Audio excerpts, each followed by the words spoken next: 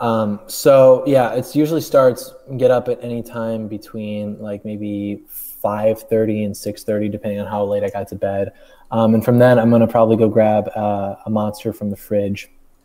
I have a fridge in my apartment that just has Arizona iced teas and Monsters in it. So I'll start that off. So anytime from like 5:30 or 6:30 to like whatever is the next hour. So that at 6 or 7 a.m., I'll just answer the emails that are probably like top priority.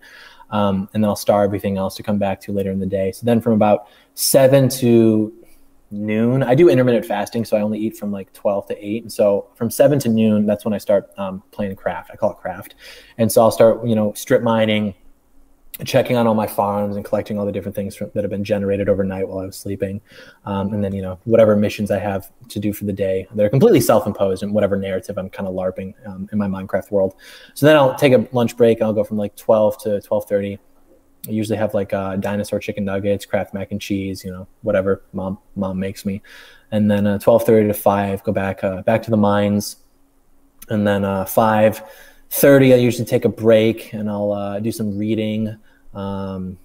That could be anything: Ted Kaczynski, Julius Evola, Adolf Hitler, whatever I think will help me construct my neo-fascist Minecraft world better. And then 6 o'clock usually eats, and then answer my mom's questions. So that probably gets done about like 7 to 9, more Minecraft, 9 to 10, my bedtime routine. Then by 10:30, I should be watching my daily PewDiePie video, and then go to bed, pray the rosary, then go to bed.